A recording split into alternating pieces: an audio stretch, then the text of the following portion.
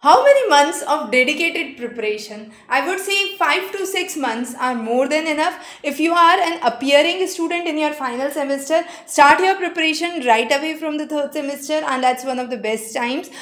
You can go for 2 months of dedicated preparation for paper 1 and 3 months of preparation dedicatedly for paper 2. If you want to segregate those, I would recommend you keep your preparation aligned for both the things together and devote at least one third time to paper 1, two-third time to paper 2. Practice lots of questions. Don't miss a single element in your syllabus, because we don't know which segment becomes extremely important in the examination paper. So sometimes it's unit 1 where you have 20 questions. At other episodes you would have unit 5 where there would be 30 questions. So make sure you are covering all the units carefully.